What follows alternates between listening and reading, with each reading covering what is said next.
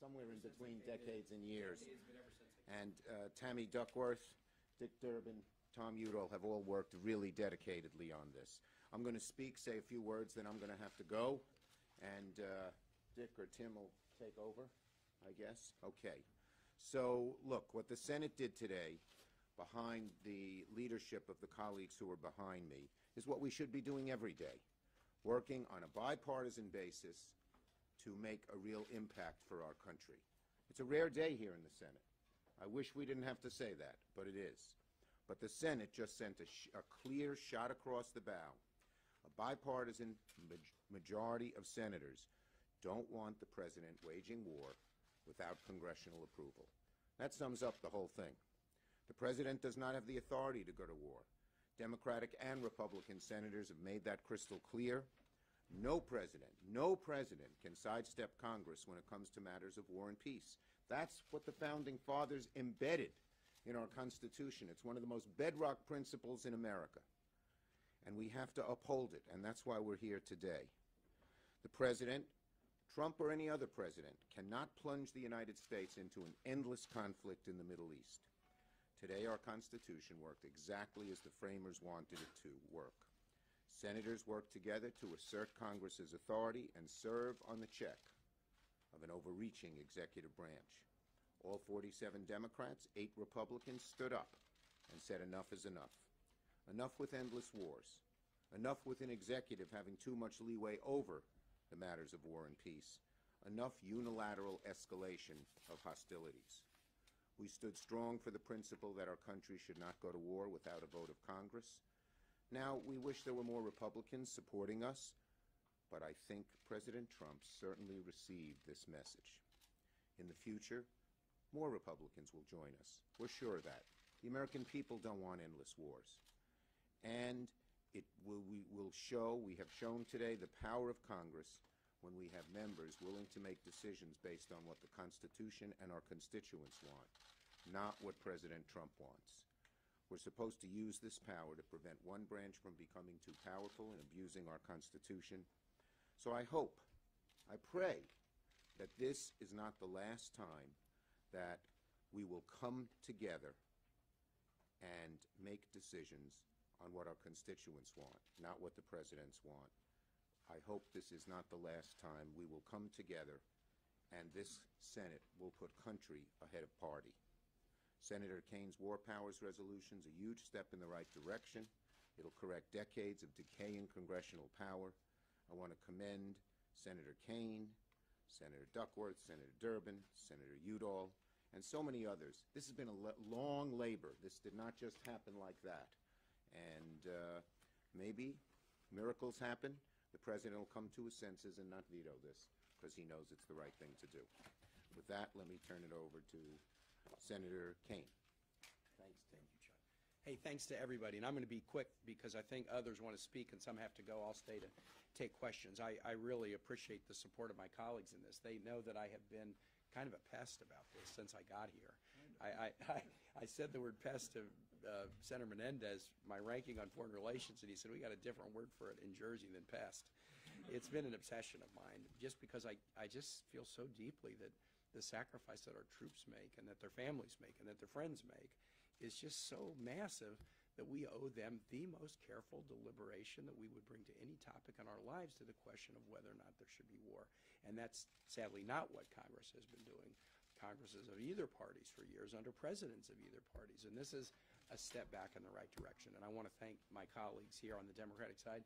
When the strike happened that killed General Soleimani, Dick and I were on the phone the next morning saying the Senate was only going to be open that day for 1 hour. And we were on the phone the next morning, said we need to file this resolution. And we got it filed within that hour, Senator Durbin and I. Others joined on. And I want to acknowledge the Republicans who helped too, because when we hand-sold it to them, you know, some have a different view of executive, legislative, war-making than we do. But some were intrigued and said, we'd like it better if you change this or change that. And they gave us good suggestions. The version that we called up today was not the original version. It was a version that we worked out with many of the Republicans who ended up voting with it, the 8 Republicans who voted. And they gave us good suggestions to make it better, make it bipartisan.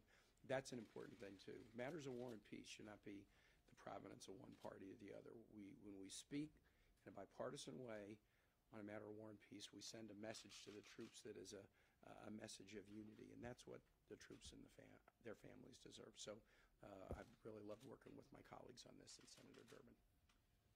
Thanks, Tim, and make no mistake, we wouldn't be standing here today if it weren't for the efforts of Senator Kaine. He showed a mastery of the subject, legislative skill, enormous patience, and incredible effort on his part to work through a series of amendments, some of which were literally destructive amendments which would have ended our effort had we not prevailed. So thank you, Tim. Time and again, you and your team and all of those of us who support you, we're happy to be in that position. So last year in the United States Senate, you probably heard me say before, we considered 22 amendments in the entire year, 22 amendments in 1 year. We did 6 amendments today. So first things first, the Senate has got the lights on, open for business, taking up legislation, actually almost debating a few times. I mean, it's really refreshing and heartening. And after what we've been through in the beginning of this year, I hope it supports into things to come, that we're going to try to work together on a bipartisan basis to solve some problems. But this one was the right one to start the debate because it got to the very heart of our constitutional responsibility, the only branch of government with the power to declare war. I can remember, I was in high school and college at the time, the Vietnam War divided this country bitterly. And at the end of it, Congress stepped up and said, I hope we've learned a lesson. From this point forward, Congress needs to be in on the decision-making of going to war. And the War Powers Act was introduced and passed over the veto of President Richard Nixon. Jake Javits, a Republican senator from New York, said this of that effort to create the War Powers Act. He said, Congress has got to get up on its hind legs and fight for its right to join in the awesome decisions of war. That, I think, really puts a finger on it. It is an authority and a responsibility under the Constitution. It is awesome because it is literally a matter of life and death when you vote on a declaration of war. No one knows that better than my colleague, Senator Duckworth, who will speak to you momentarily. But today we took a step forward to validate our role under the Constitution. I sincerely hope, that the President will not veto this, but if he does, I hope it will rally even more Republicans on their side to join us and override the veto. This really gets to the heart of why we ran for the United States Senate and took an oath to uphold the Constitution. Next up, the junior senator from Illinois, Tammy Duckworth. I'm going to step away.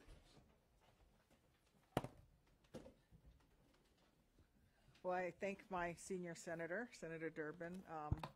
You know, this is something I've been working on since I was in the House of Representatives. And in fact, when I was in the House, I stood up against President Obama's attempts to expand the AUMF to allow him additional actions back then, even looking at Syria.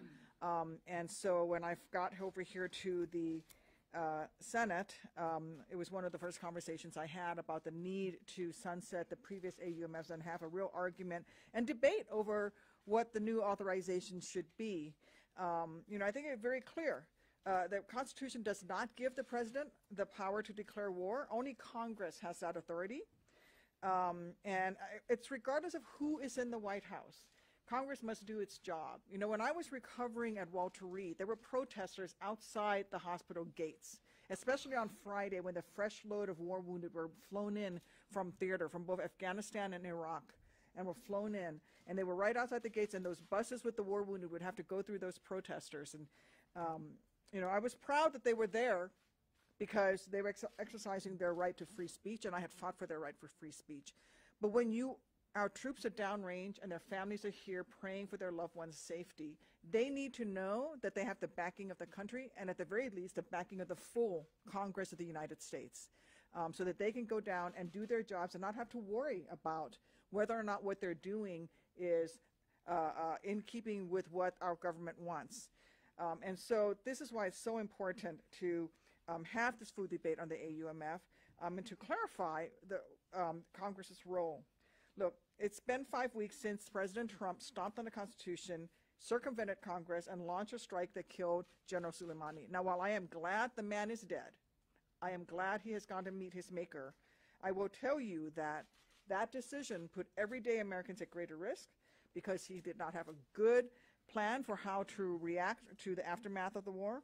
We have now more troops deployed to a region into the Middle East. And in fact, we have 15,000 more troops in the Middle East today than there were when President Trump took office. So for a man who said that he was going to lower the number of troops in the Middle East, under his watch, we now have 15,000 more.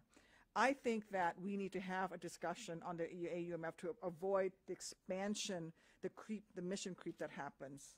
You know, when I pointed out that Secretary Mark Esper told me under oath that the AUMF that exists now, the 18-year-old AUMF, would not authorize war with Iran, the administration pivoted to other excuses as to why they were conducting the strike against Soleimani. Their rationale has been as fluid as water. You know what? I care. I care that we do this. I care that we do this because I care about our troops. And if you truly care about our troops and their military family and America's role in the world, then you would be in a position to support sunsetting the AUMF, talking about having real discussions here in Congress. And I'm so proud of the Republicans who joined us and cast their affirmative votes today. And as Chuck said, let's hope the president doesn't veto this so that we can really get on with the bipartisan work that still lies in front of us to make sure that we live up to the sacrifices of our troops. Thank you. And I'll be followed by Senator Udall.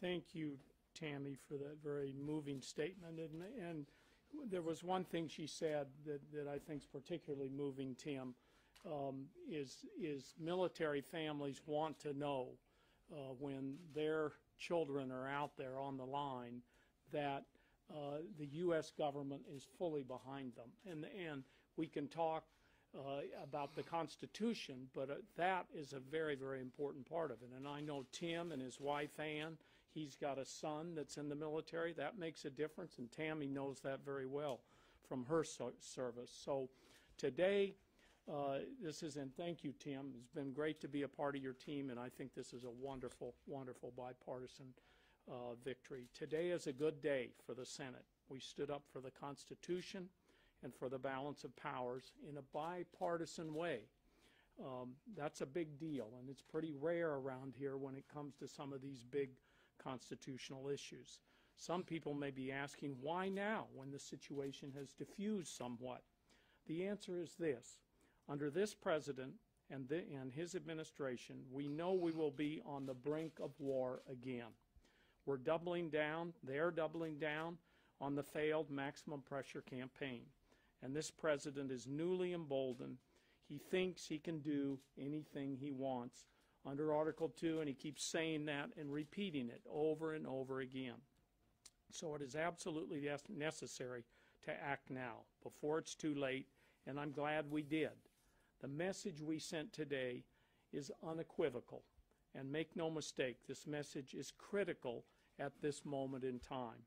We're not telling the president, we're telling the president Congress has not signed off on a war with Iran, and the American people do not support it. Our troops and their families deserve a Congress that takes the hard votes to determine whether we put them in harm's way. We can't stop here, though. Congress has so much more work to do to reassert our authority and to take back the power we've ceded to the executive branch. Thank you, Tim. Absolutely. Are there questions? Yeah, please. Senator Schumer said just a minute ago, he said, we sent a message here and that, the president cannot plunge us into an unending conflict in the Middle East. Depending on the metric you use, we've been in one conflict for 19 years, another one 18 years or almost 30. Right. We're already there, and I know it's a process to undo this, but are we really any closer to genuinely ending this if you've been, depending on those three time markers, of changing this? So Churchill has this great statement, this is not the end, it's not the beginning of the end, it's the end of the beginning. I think this is the beginning of the beginning. Congress has abdicated this responsibility for so long that this vote shows Congress and the Senate getting back into it. But it's only a start, because we have to grapple with this question of Iran. I have a bill with Senator Young that have many co-sponsors bipartisan to repeal the 91 and 2002 AUMFs. There's a need to rewrite the 2001 AUMF in the way that Senator Duckworth was describing. And we probably need to go back into the War Powers Act of the 1970s and update it to the current realities of war, non-state, cyber attacks, drones. So there's a whole series of these issues that are big and important and challenging, but Congress has wanted to hide under the desk rather than dealing with them. Today's step is a very good step to have a bipartisan, strong majority in the Senate saying, we're taking this seriously again. If I can follow up here, you said at the beginning, there was this Yemen-Saudi Arabia one last year, and I spoke to Senator Yep. Sanders and Senator Lee, and they thought that was the beginning of the beginning. Right, Has so, this really changed, even to last well, I mean, same type of issue. Sure, that would be a great example.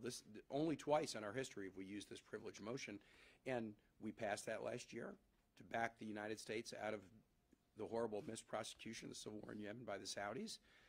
President Trump vetoed it. We couldn't override it, but President Trump then changed the behavior. We were asserting the U.S. shouldn't be engaged in fueling Saudi jets on the way to bombing runs. President Trump vetoed the resolution, but then he stopped the U.S. from doing what we wanted him to stop. So this is a process of Congress reasserting its rightful role and having that dialogue with the President.